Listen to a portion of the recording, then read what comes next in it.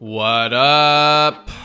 It's your boy, Luke for Prez, back in the mix yet again with another video for you guys. Hope everyone is doing well as always. Today, I am going to be covering exactly how to set up Google display ads for your beat selling business. If you've seen any of my previous videos, you know I'm really big on Google ads. The Google search ads specifically have been the most successful for me, but the search ads alone do not provide you with all of the tools at Google's disposal that you can utilize to sell more beats. And so today we're going to be focusing on display ads. Google display ads are the visually based ads that you might notice to the side or at the bottom or at various places on a website that you happen to be visiting. They might not necessarily be on a website related to what the ad is displaying, but they can really just kind of show up anywhere. The reason why I wanted to cover these, even though it's definitely not the main focal point of my marketing strategy for my beat store, is that Google display ads can provide you with very, very cheap clicks as opposed to the price of clicks on, say, a Google search campaign. As you can see here, I recently ran a brief display campaign and I got 608 clicks, 56,000 impressions for an average cost per click of only 13 cents. So that's, if you had any experience whatsoever running Google ads, you know that that is outrageously cheap. To contrast, my Google search ads typically come in around 75 cents per click. So those are significantly more expensive clicks. Now, why are they so much cheaper? Well, they're not quite as targeted as the Google search ad clicks would be, because in order for someone to click on a Google search ad, they had to type something into Google relating to your business. So for instance, rap beats for sale, buy trap beats, something like that, that signals that they're already interested in potentially purchasing a beat. With display ads, people are just browsing on random websites. They're not actively searching for rap beats in that moment. So just inherently, the targeting is not going to be as dialed. So that's basically the trade-off when it comes to these display ads. To utilize all of the tools that Google provides you with, I think this is definitely a useful component of your overall marketing strategy, especially if you're on a tight budget and you don't have a lot of money to invest in ads. These are some of the cheapest clicks you can possibly get. So I'm gonna break down now exactly how to set up a campaign for Google display ads. So once you log in to your Google Ads dashboard, click on Display Campaigns, and then click on New Campaign here. It's going to ask you to select a goal, select Sales, and then click on Display. Now it's going to ask you to select a campaign subtype. It recommends that you start off with a smart display campaign. According to Google, advertisers with this goal, so the sales goal, get more conversions using the smart display campaign. In this case, normally I like to dial in the targeting myself as best as possible. But since conversion tracking is so difficult, especially if you have a BeatStars website, in this case with display ads, I actually leave it on smart display campaign and let Google basically do the heavy lifting in terms of finding the people who are most likely to interact with your ad. And I'll explain in a little bit more detail later how they go about doing that. And then at the bottom of this screen, you simply enter your website URL. So for me, that's lukeforprezbeats.com. Check me out. So now you can name the campaign on this next screen. You can name it whatever you want. Select the location that you're looking to target. I stick to the United States at this point. Languages, obviously English. So for the bidding section, again, since conversion tracking from Google Ads is impossible if you're using a BeatStars Pro page or a Blaze Pro player plugged into a custom website. So you can't really optimize for conversions. It's a little bit of a challenge for Google's algorithm because they don't have accurate data to draw on as you're going. So even though this is recommended to say, focus on conversions, I actually select this down here and do a select bid strategy directly, and then leave it at target CPA. So that's basically like how much are you willing to spend to get a sale that would still be profitable to you.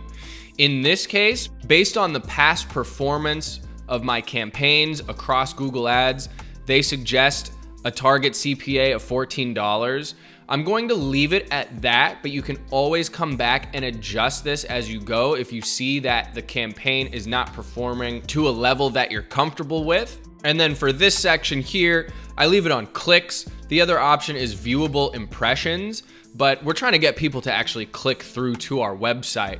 And we want to find people that are interested in rap beats, right? So it doesn't matter how many impressions that we get, how many people actually see the ad, if none of them are interested in rap beats. The only way to know if this is going to be an effective campaign is if you actually get clicks. So I leave it at clicks, and then it's going to ask you to enter what you want your daily budget to be. So how much money do you want to spend on these ads per day before the ads will shut off? You can start with, a very small amount if you want. I'm just going to put $20 a day for mine, which is like on the very high end for display ads. You really don't even need to start that high.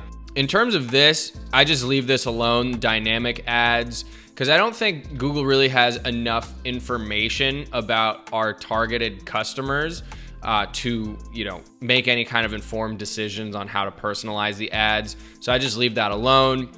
You can click on more options there and set the start date and no end date. That's how I leave it, just so it runs until I decide to turn it off and I don't have to worry about it. Conversions, they can't really track, so I leave that alone. Content exclusions.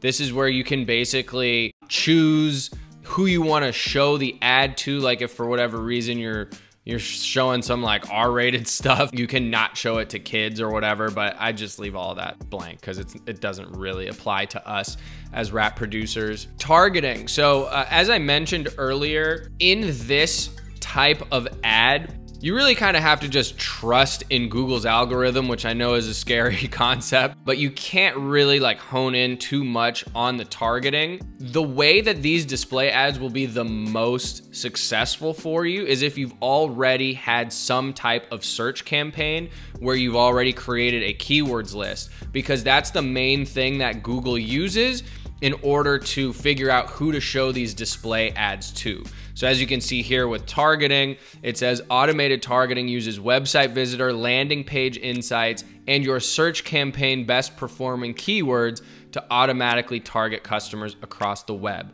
And as it runs and as you start getting clicks, it will continue to optimize and it will try to find more people to show your ads to who are similar to the people that have already clicked on the ads. So as you go, it's just gonna get more and more dialed in. That's how the algorithm works. This next section is where you actually get to create your ad. Now again, this is a visual display ad, so you're going to need to have some kind of image with potentially text on it. You're going to need to put on your graphic designer hat just a tiny bit to get the most out of these ads, but I'm about to show you how that's not as intimidating as it might seem. It gives you the option to add images and logos and videos that you can use for these display ads. And then here it shows like basically a little rendering of what the ad will end up looking like. But let's just go ahead and start with images and logos.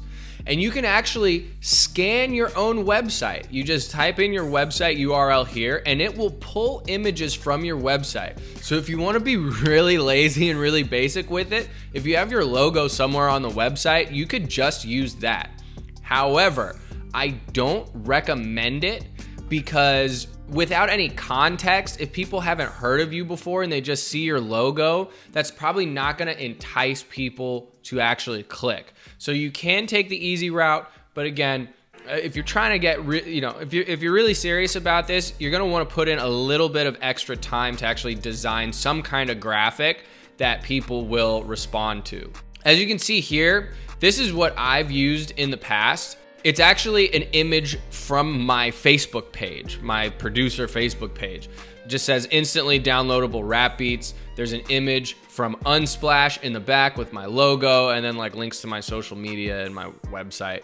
So it doesn't have to be anything crazy. So I would just use that.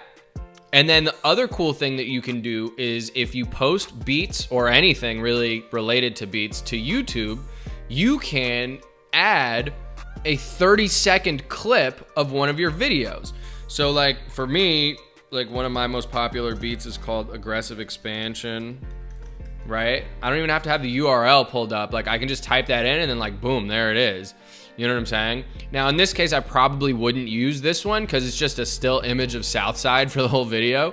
But if you have, some kind of like audio visualizer or some kind of video with movement, that's probably going to be more eye-catching and actually get more clicks, get more attention. So that's another option that you can use if you want to avoid any type of graphic design whatsoever. You can just use one of your YouTube videos, which is pretty dope. If you do want to get a little bit more in-depth and actually design a graphic, I'm going to show you a free website that I think I've mentioned in previous videos, but I'm going to do it again because I love it so much. It's called Canva, canva.com. You can basically design ads, Instagram posts, whatever you want, flyers, postcards. It's crazy and it's totally free. You can customize the size of the post that you're making. So in this case, for my previous campaign, you can see I used an image that is 300 by 250 pixels. So all you have to do here is go to custom size and enter 350 by 200, click create design, and then it's gonna take you to this blank screen here where you can essentially do whatever you want. And even if you don't have any graphic design skills whatsoever, you can search through templates. Like I already did this. You just type in like Google Ads and stuff's already gonna come up, right? And obviously like you can use this search feature to try to dial in and find something like specifically relating to music. But if you just like a certain font or like a certain layout or something, right? You can just click on it and then you can customize it as you want. So you can just kind of use it as a starting point, and then you can upload images yourself and then just, customize it from there. It's very easy. Basically everything that you need to get a dope looking ad is totally free. You just have to play around with the interface a little bit and you'll be well on your way. So yeah, canva.com, can't recommend it enough for all types of stuff, and Google Display Ads is no different. So once you've figured out what kind of ad you want to have, whether it's just like an image that you design or a video clip, the time comes to enter your headlines. You can enter up to 5. I recommend doing all 5. And what Google is gonna do is basically like show all of them to different people and over time determine which ones work best. And then they will show those more often to try to get you more clicks. I've used things like this, like rap beats for sale, buy beats, Luke for Prez beats, like, radio ready, rap beats, right? Like bulk discounts available, You can get more creative than that, but really it should just entice people. First of all, it should explain what your business is, right? Because these display ads don't come with a whole lot of context. But then also entice people to click with whatever special offer you might have at that time. And you can go crazy with all these different descriptions. They give you like a ton of different spaces to do that. I would fill out as much as you can of all of this. Then it's gonna ask you to enter a business name. So for me, it would be Luke for Prez Beats. For additional format options, I just leave all of this selected and I don't touch the add URL options either. You want the destination, you wanna make sure that the destination still says Luke for Prez Beat. Well, if you want to advertise my beat store, you can put that, but you want the final URL to be your website, right? And as long as that is the case, then when somebody clicks on it, they're going to go straight to your homepage, which I think is ideal, unless you're advertising a specific beat, which you theoretically could do, but I think it's better just to take them straight to your homepage. And then when you're ready, you simply click Create Campaign, and after a short review process to make sure that you're not violating any of Google's terms, which you won't be if you've done this correctly, your campaign will be live and on the internet. So that's basically it, just a quick overview on what display ads are, how to set them up, and how to get them to be most effective in terms of driving traffic to your beat store. I hope you found this helpful. Let me know in the comments what topic you would like me to cover next. I'm always open to suggestions. And with all that being said, I'm gonna get out of here. Have a wonderful day. Thank you for the support. I'll catch you on the next one. Peace.